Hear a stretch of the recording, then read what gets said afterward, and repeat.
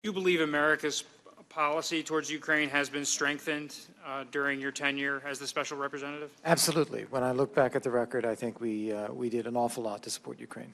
And is it fair to say that's in part due to President Trump? President Trump approved each of the decisions made along the way, providing lethal defensive equipment and the non-recognition statement on Crimea, I think, being two of the most important ones. And for many years, there had been an initiative in the interagency to advocate for lethal defensive weaponry for Ukraine. Is that correct? That is correct. And it wasn't until President Trump and his administration came in that went through? That is correct.